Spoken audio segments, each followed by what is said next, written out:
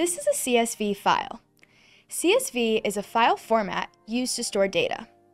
In a CSV file, data is represented in both rows and columns. The first row of the file contains the column names, and the rows below hold the actual data or records.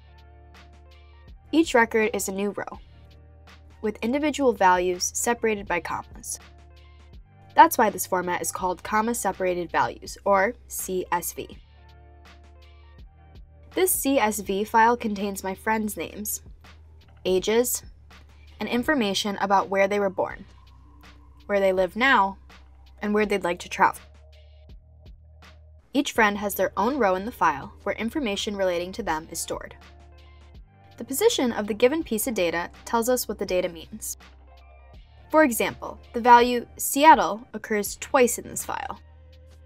In Alice's row, Seattle is the city she was born. But in Diana's row, Seattle is the city where she currently lives. The position of Seattle within the file tells us what it means. But just looking at our CSV data, it's not easy to see that Alice's Seattle corresponds to the born column and Diana's Seattle corresponds to the lives column. When a CSV is in its raw form like this, it's tough to quickly figure out which information goes with which column. Luckily, because CSV files are separated into rows and columns, they are often displayed as tables or spreadsheets. Now, it's much easier to determine at a glance that Charlie lives in Chicago, or that Diana wants to travel to Bali. Great! In practice, you can open a CSV file using a text editor. However, as we saw before, raw CSV is a little hard to read.